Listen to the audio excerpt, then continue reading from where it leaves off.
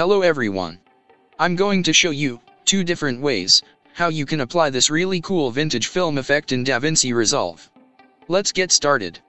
The first method, select the clip where you want to apply this vintage film effect, and then switch to color page. First create new serial node by using the keyboard shortcut, Option or Alt plus S, and now from here we're going to select the RGB mixture, then here check this small box that says monochrome, which will make our color video clip into a black and white video clip. Again create a new serial node by using the keyboard shortcut, Option or Alt plus S, now come to Effects, from here search for Vignette, now drag and drop this effect onto this new serial node. To apply this effect, after applying this effect, we can be able to adjust these different parameters of this vignette, as per your requirement.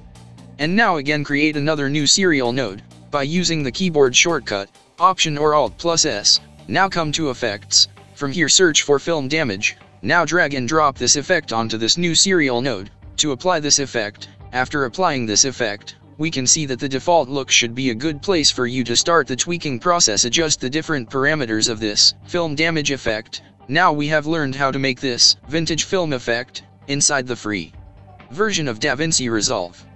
The second method, first go to the internet and now here search for free vintage film effect overlay. Now from here you can find various types of free vintage film effect overlay, and now choose the one that suits your video, and now download that overlay MP4 file. And now I'm going to show you how to apply this vintage film effect overlay to your video clips. Just place this vintage film effect overlay just above your video clips, and now go up to the inspector. From here, scroll down to composite mode. From this drop-down menu list, select the multiply, and now our vintage film effect is ready to use. In this way, we have learned the 2 different ways to apply this really cool vintage film effect in DaVinci Resolve.